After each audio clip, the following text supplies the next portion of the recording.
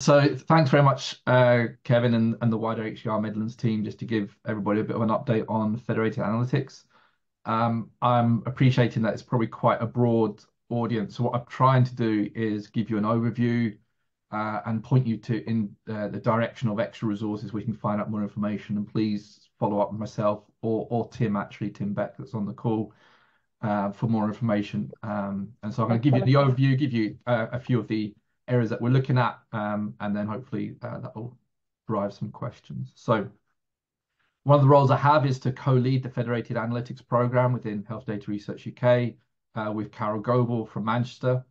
And really, one of the things that we need to understand first, actually, is secure data environments. So there was a couple of people on the call that I think we've got both East and West Midlands representatives from the secure data environments in the region. But really, if you haven't come across these, and if you haven't, they can also be referred to as trusted research environments. These are areas where they hold the data, but you don't get to be able to take the data out. So this is an environment where the data is put into. You can go into there to analyze the data in a kind of a virtual sense. You log into this environment, you can get access to the data that way. But when you want to pull out results, somebody checks that the results are allowed to move. This is particularly the case for unconsented data. So if you've been working on data sets where you've been collecting as part of a consented cohort, you may not have come across TREs or secure data environments in the past. But really, there is technology behind it, but a lot of this is actually a governance framework in which to allow access to the unconsented and large population level data sets. I put a QR code at the bottom of the screen as well, so that will take you through to the NHS England details on the secure data environments call as well, and details on that. So if you want to find out more about the NHS England secure data environments work, you can use that QR code at the bottom.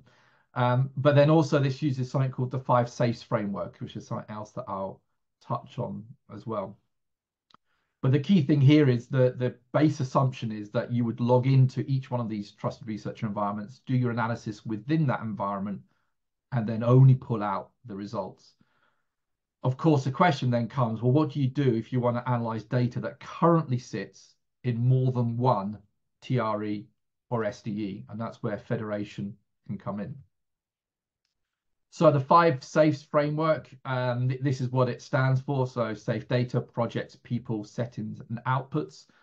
This is something that's been around for quite some time in terms of a concept, but really has started to come into mainstream use, particularly driven by Health Data Research UK and the work of the Data Alliance as well. So this is really about understanding how do we give access to researchers, but in a way that is controlled. And the most important thing about these concepts is that they're interlocking.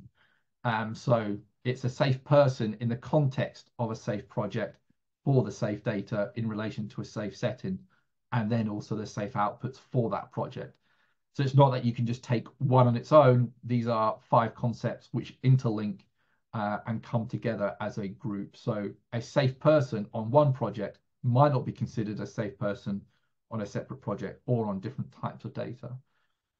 There's more information. Again, I've got the QR code if you want to go and find out more about the 5 safes if you've not heard about that before. But this is one of the key governance areas that are utilized across secure data environments and trusted research environments, and is going to be part of the NHS England rollout of the secure data environment program as well. So if you're not aware of this, that's something that's important to look at. And then finally, the other kind of concept that we have floating around is kind of FAIR. If you haven't heard of FAIR, here's the definitions of what it is. So findable, accessible, interoperable, and reusable. Again, a QR code to find out more information about it. And really, this is about how we can get the reuse of data. So obviously, to reuse something, you first need to be able to find it. You need to be able to understand how to access it. And accessible shouldn't be confused with just being open. There may well be methods and mechanisms you have to go through in order to get access to the data. And one of those would be the 5 Safes framework. So that could be a mechanism to get access. Interoperable is then around having metadata and being able to describe the information that you have. And then obviously reusable is the fact that data that has been used once can then be reused multiple times by different people. So you've got these different concepts here. You've got secure data environments, which are trying to provide access to data, but in a very secured, controlled way in which you can't move the data out of that environment. The data stays where it is. You go and visit the data. You have the 5 safes, which are around trying to provide a framework in which people can access data. And then you've got FAIR, which has come from the desire to enable more people to access and reuse data. Now, not all of this is instantly and automatically fully aligned in the sense of there are some aspects of FAIR that are actually very hard to do in the context of a secure data environment or a TRE, and in particular also with the 5 safe. So this is a really interesting space when you've got these different frameworks, some designed to make data accessible and reusable, others designed to provide a governance wrapper to make sure that somebody's safe, and others designed to give a technical and governance component to prevent data from moving or leaving the secure setting in which it was originally designed to be. So one of the questions I get asked quite a lot is, what on earth is it you actually do, Phil? And this is kind of what I get to play around with. It's really the interplay between these things. We often refer to it as the science of the infrastructure. How do we make the infrastructure work? How do we do R&D activity on the infrastructure so that we can have data residing in a TRE, secure data environment, with the confidence of the 5 safes framework, but also making it completely fair and reusable.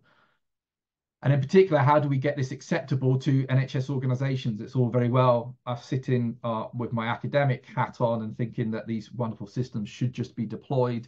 But there's obviously complexity and quite rightly governance constraints in terms of deploying certain software and tools into the NHS systems. And so there's always this balance between what's technically possible, but also what is actually acceptable to deploy into these environments. And of course, the bigger challenge in all of this space is just how fast data analytics and AI in particular is moving right now. If you go back a year, large language models probably wasn't something that people were aware of. It's now everywhere. But how do we make sure the infrastructure and the secure data environments and the TREs within the context of those frameworks can keep up with this really rapidly moving technology sector? And that's what my role is really to try and understand. How do we comply with the frameworks, bring in innovation, but do it in a way that's acceptable and trustworthy to the NHS and other parties that have data they want to share in a secure way. So Federated Analytics, what is it? If you think about it in a very broad sense, it's simply the ability to run analytics across multiple environments such that the raw data stays within those environments, and it's the analytics and the results that move. Federated Analytics could be done completely in the open. It doesn't necessarily have to be performed between trusted research environments or secure data environments. And there are multiple federated systems out there that operate in that way, where there's national repositories of open data. But in particular, what we're looking at is how do we run federated analytics between secure or trusted research environments. The current team, so Carol Goebel is our commander-in-chief. She kind of co-leads it with myself. But then we've also got Simon Thompson based in Swansea from the SAIL and the UK CERP infrastructure. Stian from Manchester as well, who's done so much work on the on the RO crates, which I'll talk about in a second. We've got the Nottingham crew in terms of Tim, Jonathan, and Graziella, but we've also got representation from Dundee as well. We're currently recruiting 4 PhD students, and we still got one postdoc RSE post still to be allocated. We're still quite early in our program, and so we're just trying to understand what does the community need, where are the gaps, and we'll be looking to put a call out sometime this year, 2014, to understand how we would get somebody into post in that role once we know exactly what we need there. So I'll share that via Kev for HDR Midlands, but also go out via the HDR channels as well once we move on that position. So within the context of what we're trying to do in terms of the HDR program, really what's important here is that we're focusing on the plumbing, on the middleware. We're not trying to do and create new ways of doing federated analytics. So we're not trying to develop the methods. There are plenty of people out there developing the methods around federated analytics. What we're trying to do is the plumbing, it's the infrastructure, it's the ability for somebody, a researcher, to send their analysis to the different environments, have it run in that environment, and have the results come back. But most importantly, doing that in a way that is consistent and completely compliant with the governance regulations in play at each one of those TREs. In particular, we're trying to reuse existing technologies, reuse existing standards.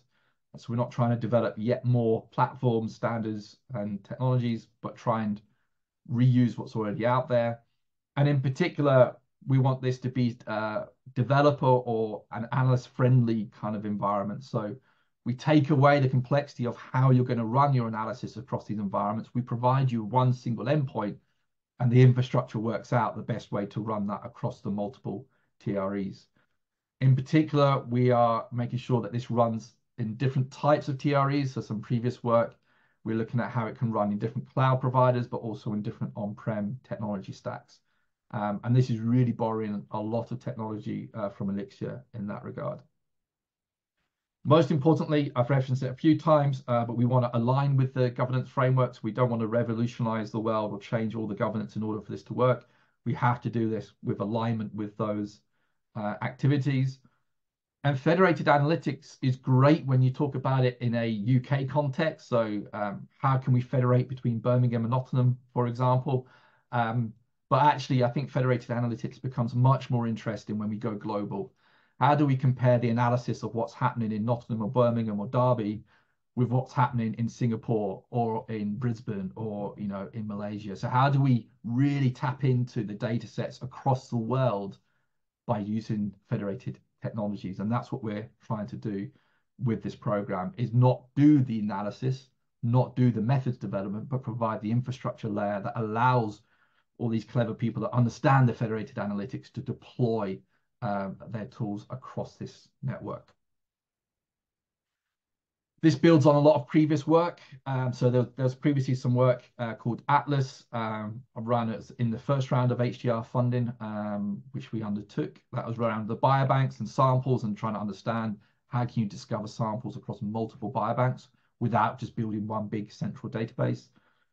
There was a big program of work called Co-Connect in relation to the COVID-19 response. So this is how we can enable people to discover data about serology results and antibody levels.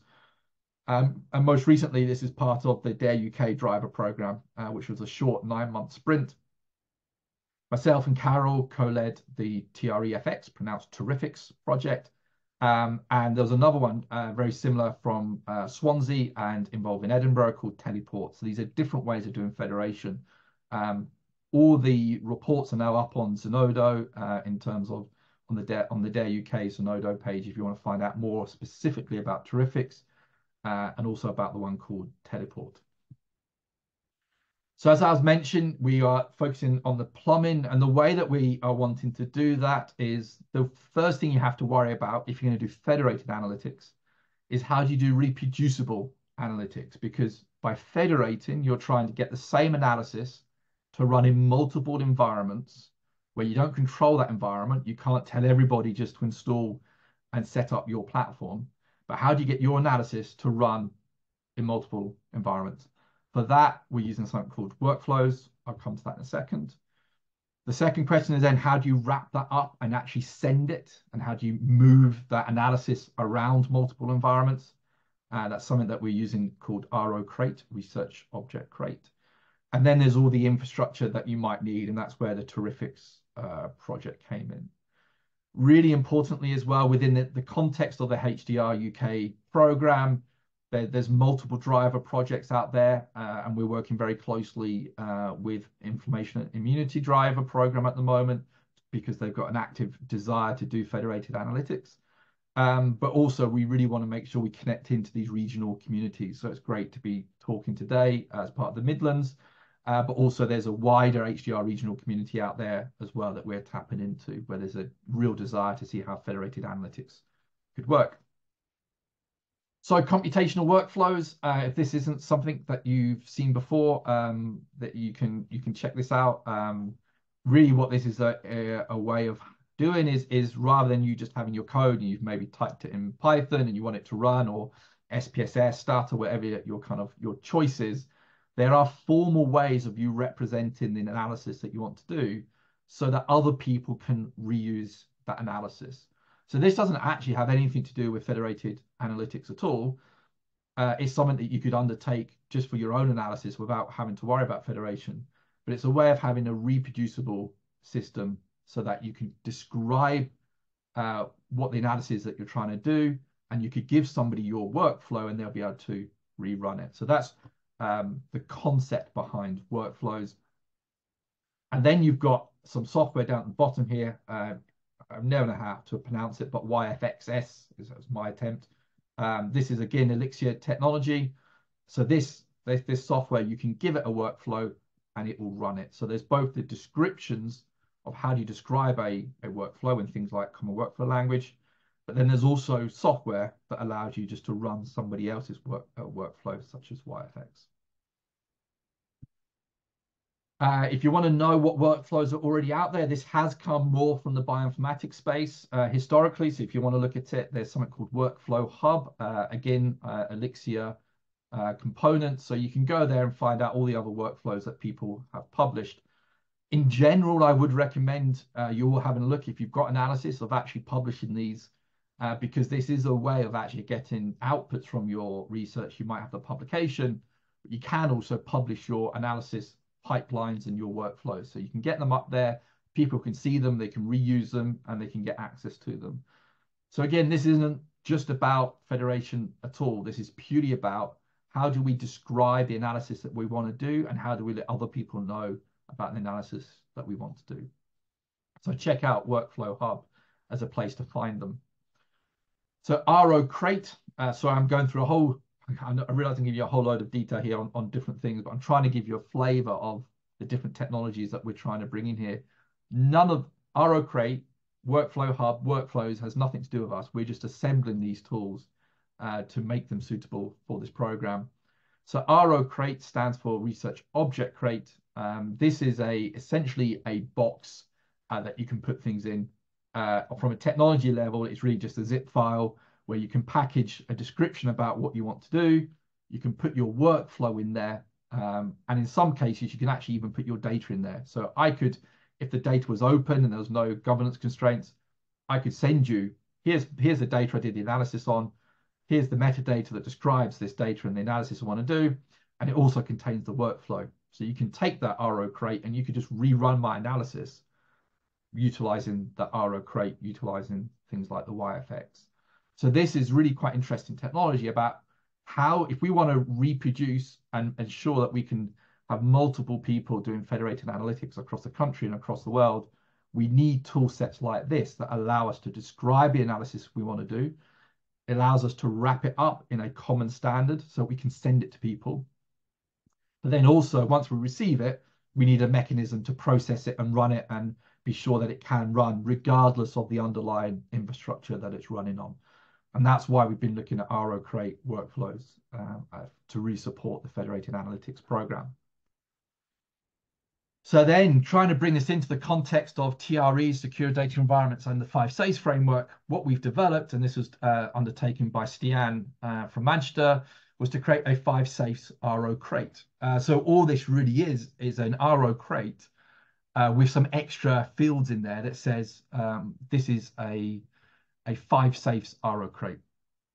The technology is exactly the same as a standard RO Crate, but it captures information that is relevant to the 5 safes. So it captures the person that is trying to run it, but also things like the safe project as well. So if I receive this crate from somebody and I'm a TRE, I can actually then double check. Is this a person we've said yes to?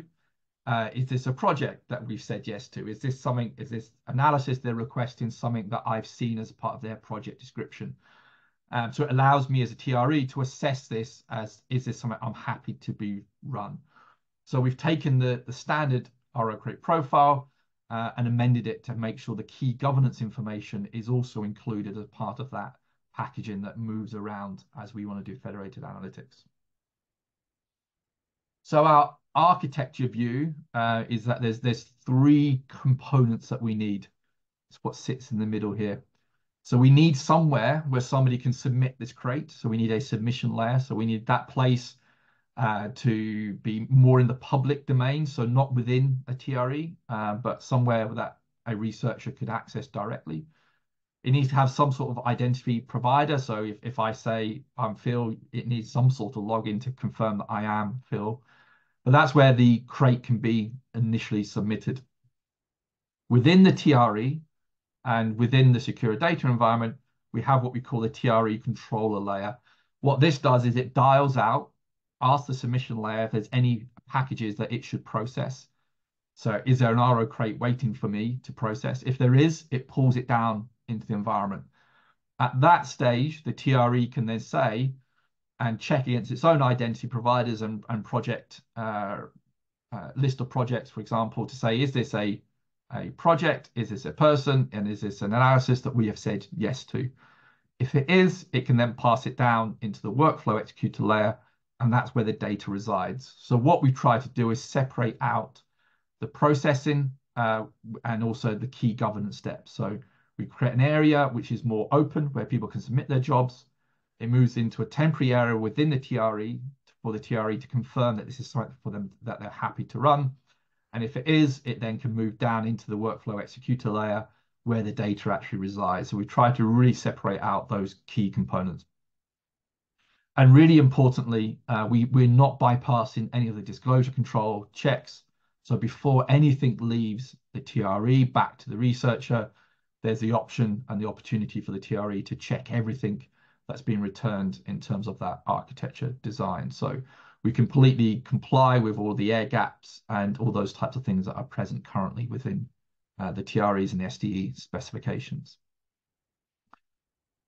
Just very quickly, in case you're interested, I don't know how many techies are on the call. So these are the technologies that we've been looking at as a kind of a longer list. The workflow languages that we support at the moment are the Common Workflow Language and Nextflow.